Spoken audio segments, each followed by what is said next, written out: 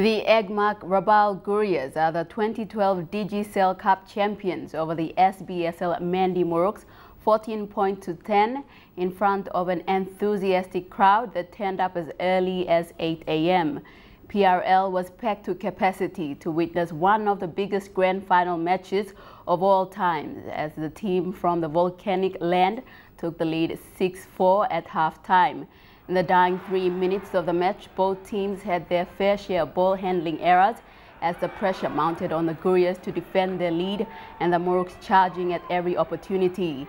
It was the sheer determination of the Gurias, who had been knocking on the premiership door for a long time, and a much-deserved win for the team as a whole.